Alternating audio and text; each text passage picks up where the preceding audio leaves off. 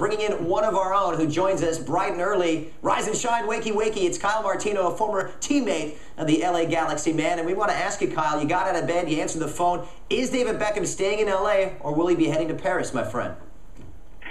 Well, I didn't get out of bed. I'm still lying in bed. But, yeah, you know what? I don't think my gut says he's not going to leave. I think he loves Los Angeles. For the first time, his entire family sees where they want to grow up. His kids are surfing down in Santa Monica. So he's a big family man. He won the championship. He loves L.A. I could see him staying, but $18 million is supposedly from Paris Saint-Germain, as the Daily Mail reports.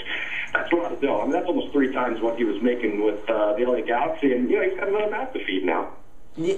I'm saying as well, with the Olympics coming along with David, is that something that he'd be looking in the back of his mind to be playing? Is that, going to Europe maybe for 3 or 4 months and then look for the Olympics? Yeah, well, that's a really good question, because I think there's 2 things that could cause him to go. Obviously, I'm joking with the money and him needing it. I think the 2 things are the Olympics. He's been listed in that sort of group.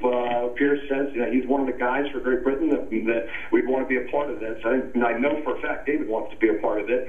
And so he wants to be sharp. He wants to be in his best form. And playing in Europe, is a little closer to the pace he's going to be dealing with at the Olympics. I could see him wanting to get sharp before that tournament. And then also, he still has that competitive nature to him. He's still that 18-year-old kid that wants to win championships. And so, to go to another league after having already won a championship in 3 different leagues, to do it in the 4th league, I know he still has that competitive side to him. So, this is a tough one. He is on the list. He did go with the LA Galaxy in their postseason tour through Asia. So, Tim Lywicki, I'm sure, is doing whatever he can to make sure David's in a Galaxy jersey next year. But I don't know, man. There's offers here that make this a tough decision for David. Yeah, Kyle, and it will be an interesting decision. We'll keep our eye on it. But winning the championship last weekend against the likes of the Houston Dynamo, could that be a heavy factor in Beckham's decision-making?